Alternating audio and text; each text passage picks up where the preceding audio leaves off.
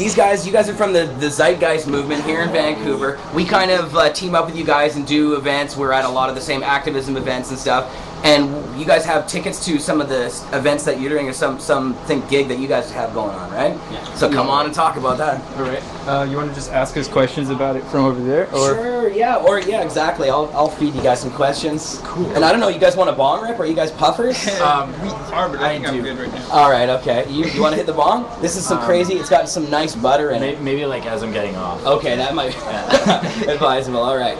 So yeah. So tell us about the First of all, tell us the Zeitgeist movement, what it's about, and what you guys do here in Vancouver, and then tell us about what your gig is. Well, the Zeitgeist movement, for anyone who doesn't know, is a worldwide activist organization that basically promotes how to make a sustainable world and what it actually means to have a sustainable society and economic system. Right, and the approach we kind of take is, instead of looking at things through the old model, or the model that we have now, which is largely a political and an economic standpoint, which is how do we make a profit out of whatever we're doing.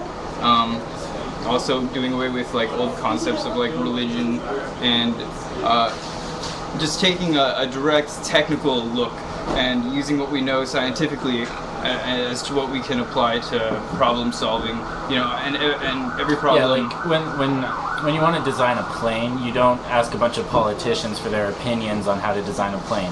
So when you want to feed everybody on the planet, it's not about people's opinions and arguing. You need engineers, someone who knows how to do it, to design a distribution system that gets the food out there to the people. Right. And so you guys would advise, for instance, using hemp or things like that. You guys, definitely, of course, wherever it is the most efficient and way to use anything for a medicine or for fibers or everything else that hemp is useful for, it should be used. Right. The whole hemp and marijuana war is a perfect example of an inefficiency that is inherent in the system.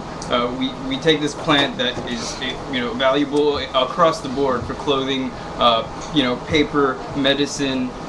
You can just do so much oil, food. We can do everything with this plant, and because it stands as a threat to certain corporate interests, a valuable material is kept from the world, and it's this kind of backwards thinking and you can find that in every aspect of what the world that we live in. Like, we don't have the best foods we possibly could have. We don't have the best shelters, insurance system, medicines. All of these things could be improved if there weren't corporate financial interests. And we're not saying that money is evil or inherently wrong, but we're just looking at the world as what's possible and what's efficient and what works.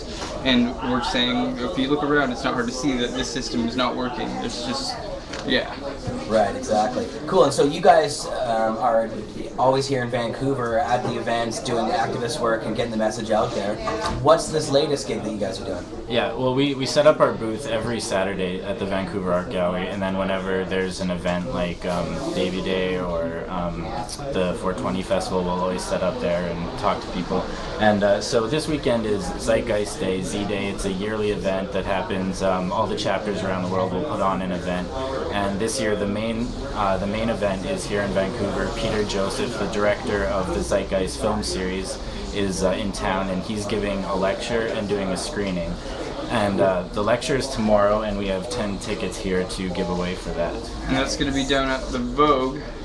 And there's other speakers too, people from around the world in the movement. I'm going to be doing a talk. There's 6 talks altogether. Very cool. And so you have 10 tickets to give away right now on the show? Right. Just sign in on the chat and give... What exactly to what event are those tickets good for?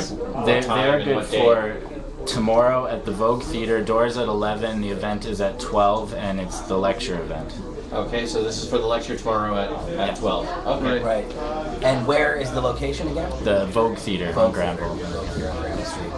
Cool. Awesome. So, I don't know how we're going to work that out. You guys had some scheme that you were doing in the chat or something? I think he said he's just going to ask people in the chat and to email in, or what? Yeah, anybody who's from Vancouver, basically. I don't know who on the show is. We probably have some Vancouverites watching. So, if people want, they can just send it to my email address, Jeremiah@Cannabis Culture, and the first 10 people who send emails, we'll give them to them. Okay. And then we can just check it after the show, and we can even... Actually, have them send it to CC Nebula. Or actually, no. Send them to Marius at Cannabis Culture. I already have the thing. Oh, okay. Marius at Cannabis Culture. Email him and get Spell it free for him. tickets. Marius at Cannabis Culture. Ready here. Entering then. I'll put all that butter into this. Or just check out Oh, nice. There we go. Big butter joint.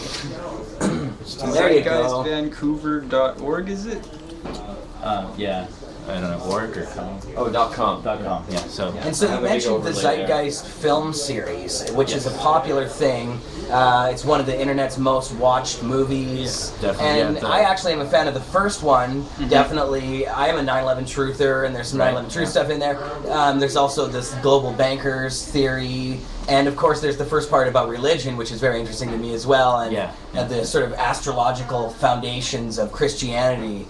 Right. I found that quite fascinating too. The other ones, I don't think I've really even seen both of them all the way through, sadly. All right. Oh, yeah. But maybe explain to people what the Zeitgeist film series are about. Okay. Well, the first one you kind of went over, and that was the first movie. It was over 100 million views on the upload on Google Video, and the movement actually started after the second movie, which is about. It's about two things. It's about the monetary system and how it affects our everything, as society, poverty, politics, and what to do about it, which is resource-based economy. It presents the Venus Project, which is the work of Jacques Fresco, and he has he devised a system called the resource-based economy, which is what we promote. Cool. And what's the third movie about? The third movie expands on the train of thought of the second movie. It brings in a lot more experts and doctors and this kind of thing. It talks about human behavior, and then again with monetary market policies from a bit of a different angle, and then a resource-based economy. Right, it takes a more holistic look at what's going on. I think it addresses a really important question. Something that we come across a lot when we try to spread these ideas is the human nature argument, is that we're trying to see what the world would be like without so much competition, and people tend to believe that that's an ingrained trait, that we're just naturally these competitive, self-serving entities, when really we're not sure how much of that is produced by the environment versus what they call human nature. And that it goes into that a lot, and it's really just fascinating to just kind of break apart the human mind, because you start to see that the environment that we all live in is not separate from us, that we're totally affected by it 100% of the time. But how about the organization of government itself, though? Are you talking about a socialistic type of system where we have federated government that overlooks a large period of land? Using a term like socialist is it harkens back to certain ideas that maybe things that you would say, oh, this resembles something that might be socialist, but I don't think it's fair or really honest to look at something that can emerge at this time in human history with a word that was invented 100 years ago. There are things that are applicable now that word especially gets muddied through all kinds of different things. Definitely. Yeah. Yeah, so, but if we were to look at, say, a Nolan chart, of authoritarian versus egalitarian, and, where you... I guess, well, the thing is, all, socialism, you're just thinking more or less government control, really, and you don't really think of how the government works, and we don't really agree with the whole idea of politics. Like I was talking before with... politicians will just throw their opinions around, and people will vote for whoever's opinion they like best. Right. But